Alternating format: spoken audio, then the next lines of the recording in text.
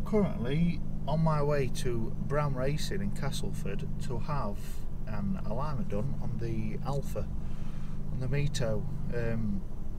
It's been, must be about 2 years now since I last had the alignment done on it. Yeah, 2 years of track days, and don't get me wrong, I know we didn't do a lot of track days last year with the current situation, but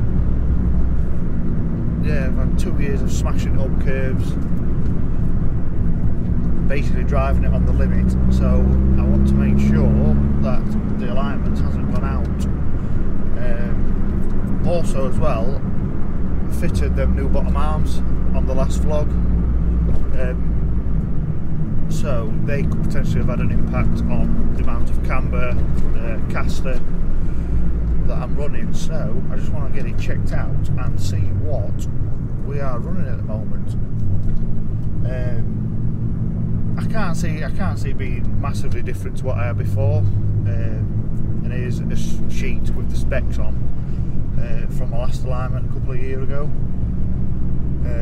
As you can see, I'm running about 6 minutes of, well, I say about, I'm running 6 minutes of toe in on the front, which I may get changed to toe out, because whereas the toe in on the front's making the car feel really, really stable, especially under braking, I've been reading that on a front wheel drive track car you should be running either neutral or toe out, so I might get them to change it and just see what it feels like.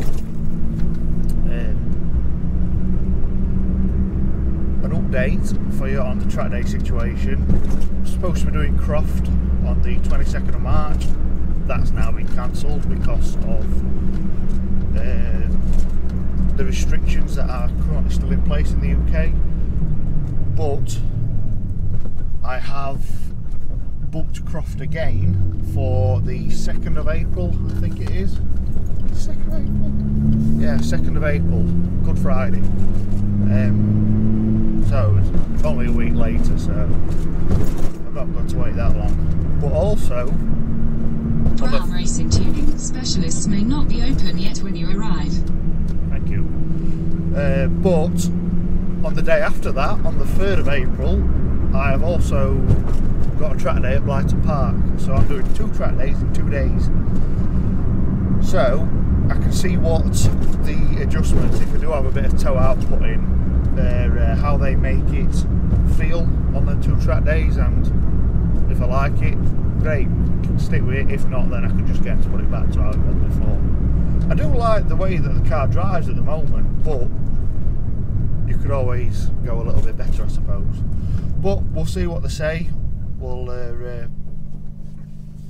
yeah, see what they say, see what they recommend, and take it from there, really.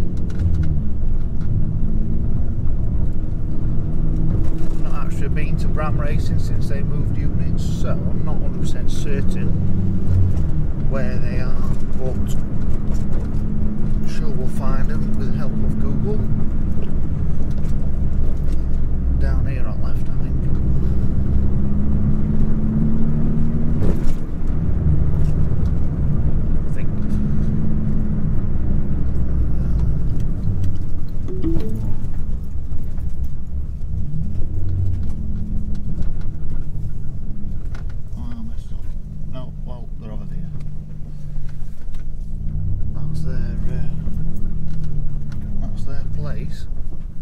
Gate's shut. I am a little bit early, so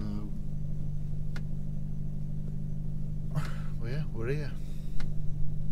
Well, I was going to try and vlog it for you up on the lift, but as you can hear, there's excruciating loud noise, and I'm not actually allowed in because of COVID. Oh right, that's gone. Yeah, as I was saying, I was going to try and vlog it, but I'm not actually allowed in because of COVID regulations. So I've told them a rough idea what they're going to set it to. They are going to give me a little bit of toe out. They recommend it. Well, there's a guy here that drives an EP3 and he recommends it. That's what he runs on track. So I'm going to try that. yeah, and I'll get back to you when I've got the car back and see what specs they've got it set at. So a bit of a video of nothing this, unfortunately, because I couldn't go in and watch them do it. However, I can show you the alignment specs of what it's set to, so you all know. And something else as well, like, go and get an alignment done on your car, because I thought we was running 6 minutes of towing on the front, which according to my old spec is what I had it set to last time I had an alignment done on it, what, about 20 months ago now. Yeah, I'm pretty sure it was set at 6 minutes of towing. So anyway, we fitted these bottom arms, and by rights they shouldn't have made a difference to the tow. They shouldn't really made a difference to anything, because they were just uniball bottom arms with the same specification as OEM spec. However, they put it on the alignment, on the Hunter aligner, and printed me off a spec sheet, and I was running 53 minutes of tow-in on each side of the front axle. So, in other words, that's a bloody lot.